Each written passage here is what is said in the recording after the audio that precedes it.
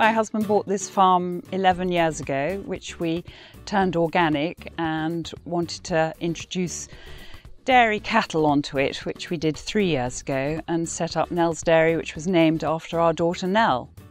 Our milk's organic and we try and do as little to it as possible. Being Guernsey cows, it's lovely rich creamy milk. We pasteurise it but we don't homogenise it, so we keep it as natural as possible and then sell it through our 3 vending machines. We go out and do the machines every Tuesday and Friday, and depending on which machine and how well they're doing to how much milk we put into them.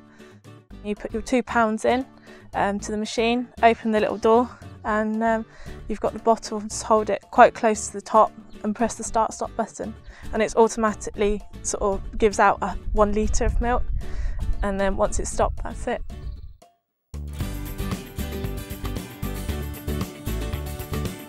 We are now branching out and selling it online, which is very easy to do. You go into www.nellsdairy.co.uk and click on milk, and the minimum order is 4 litres, and it gets packaged on the day of milking and pasteurising and gets sent out to you overnight in a chilled box and arrives on your doorstep the following day.